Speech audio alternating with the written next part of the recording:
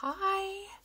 Okay, so say you have just bought your compact, your cream makeup. You've been intrigued by it, you've watched it, but then you get it and you're like, oh my goodness, that is kind of intimidating. That's a new system.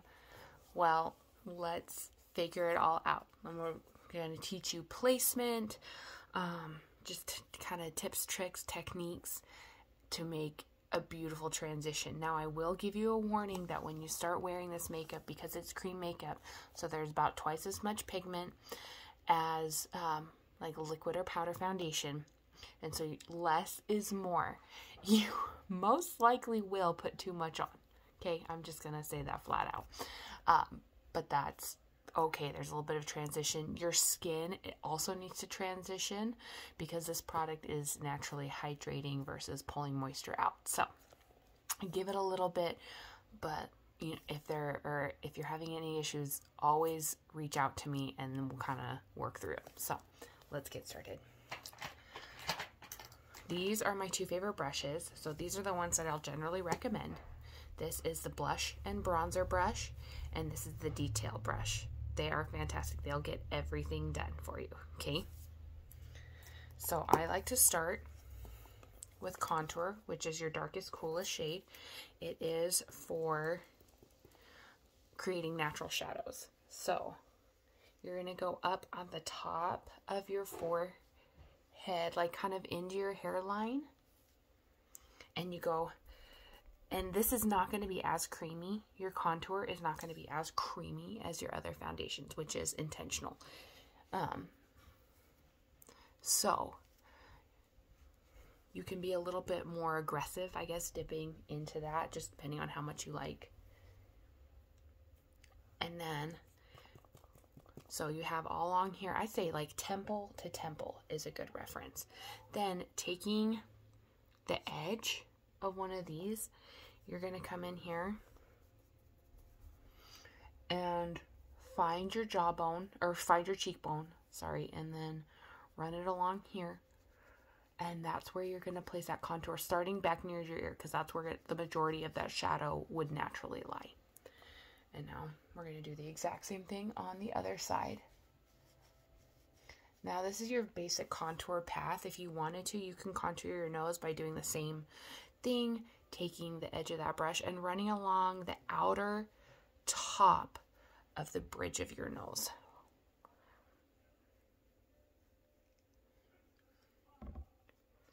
Okay, and then underneath your bottom lip, creating kind of a full shadow, and then along your jawline.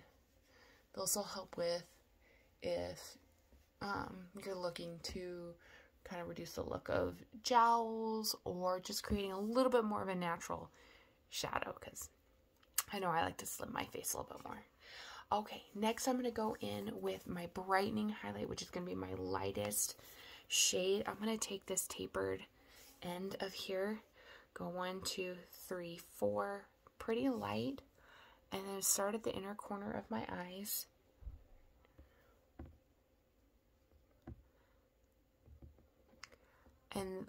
And then you do not need to go all the way up to the lash line. You can just, you stay down there, and then I like to go on my lids and be gentle with this area naturally. You can go on your lids, and that'll help cancel out some of that redness, or not red, or like vascularity in your lids.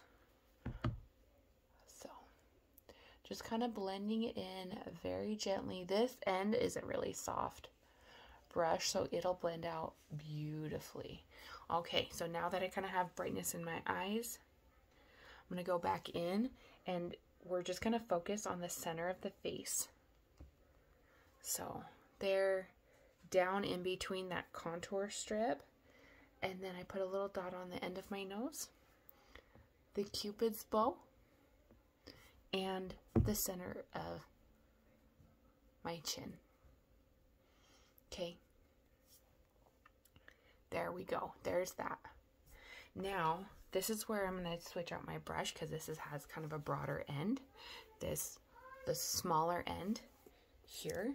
And this is where I can go in with my main shade. So that middle shade there, 1, 2, 3, 4, 3 to 4 taps. And I'm going to start where I need the most pigment, and I'm going to pat it in.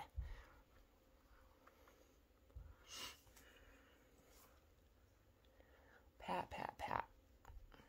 Kind of trying to avoid major swiping motions, especially in areas where you want more coverage. Like here along my jawline, where I personally don't need as much coverage.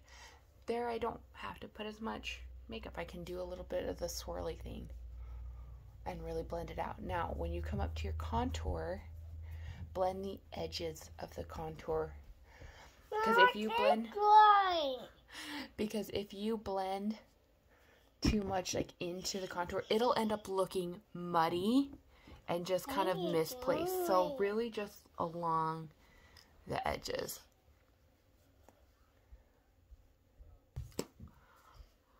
Okay, and then blending out that nose contour.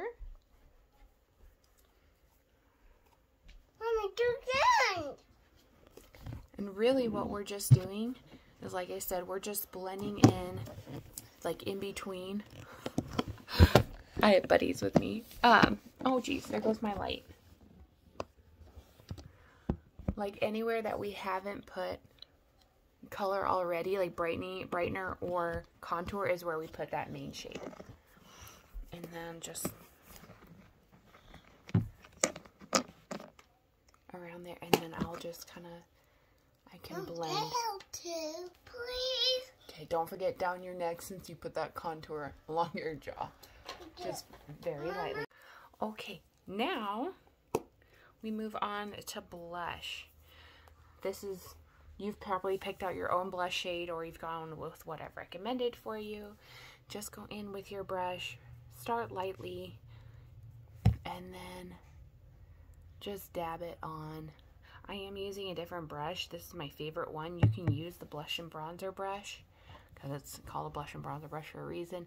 This is the Shape brush, and I have been loving that as well. Alright. Now I'm going in with a satin color. And so this is one way that you can apply blush, or you can go in with your finger and kind of, and lightly dab it on. I do it above my contour. So do it above your contour, and then this one you can lightly swirl. Don't get too aggressive with it because you don't want to move your what you've already laid down. And then you can also, like, if you don't have issues with like redness or anything like that in your cheeks, you can just put blush straight on. You don't have to even, like for me where I layer it a little bit, that's just for coverage. And then just brush a little on your nose. It creates some continuity. So it's just a preference thing. I like to have that continuity. But so there's like very basic contour, and this is the basic kit that I always recommend: contour, brightening highlight, main highlight, and blush. So there's your basic look, and congratulations. I hope that you just absolutely love this makeup. I assure you, you will. But let me know if you have any issues. There is a little bit of transition, or usually it's a little bit of transition. So just fair warning. Okay, you guys have a great day.